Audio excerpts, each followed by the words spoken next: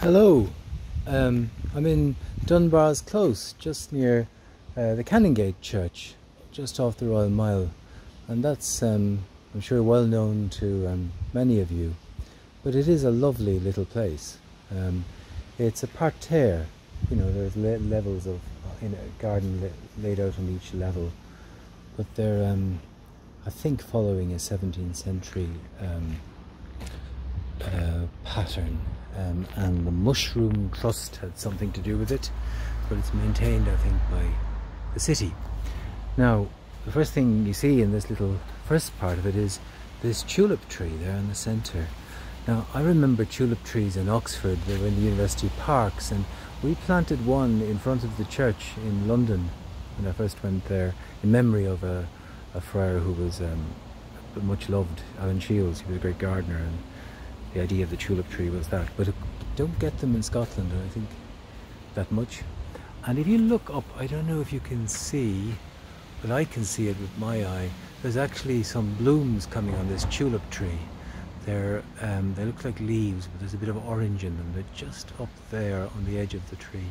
But maybe you can see it in this video, I don't know. But they are delightful, and their blooms are subtle.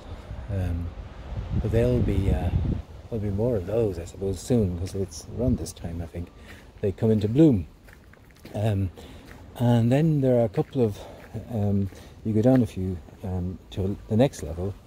There is the thing that caught my attention really and delighted me the other day when I came here, and that was this fellow at the back of the bed, an artichoke behind the Solomon seal. Just lovely. Just right. And when you come back around, then there's this little area here which has got these you know, shaped bay trees, I suppose a bay. They're lovely. And look here, there's a fig. You see the figs? It's got some figs. This is growing on an east-facing wall. The back of it, of course, are graves in the Canongate Cemetery, so fertile ground. But there's that lovely, look at those lovely artichokes. And there's more, there's even more figs on this one, which is really good. And there's all that honeysuckle, and so there's some people in the next section, so I'll keep out of that because I'll be wondering why I'm talking to myself.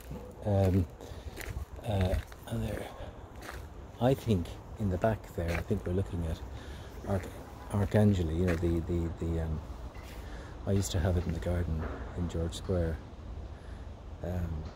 which is quite something too, although my one was taller. So there you are.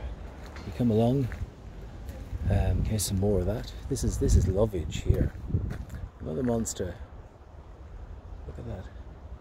Tall against the sky. And then as we go along, there's a pear growing there. And then there's some bronze fennel. Look at that. See it? Lovely.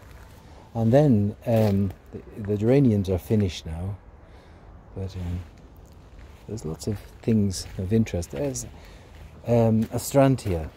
Look at those. And next to them, I don't know what those ones are in the background. Probably some of you will know, of course, but this is their cosmos there below. And then you go down and around. There's this lovely area below. Lovely little place to come and have a chat or just sit and think. Really, really nice.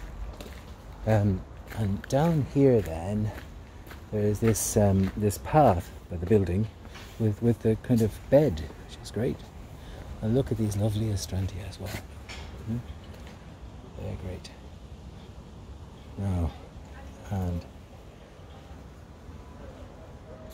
and there are some rose bushes there. It's old-fashioned.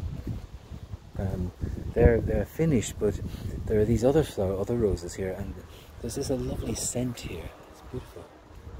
And then there are these sort of purple thistles, I suppose. There are all kinds of things that, you know, you will get growing here easily.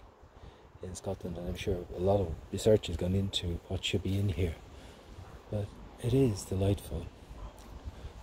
And there is a big artichoke there. Do you see it in the background? There. Great. And here is are these lovely thistles. There's actually some insects on them as well there. It's quite nice.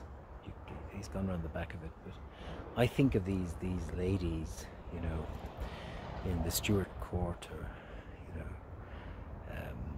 you know, and they would be wearing sort of kind of, you know, something like the thistle thing around their neck, something designed or maybe based on that kind of idea.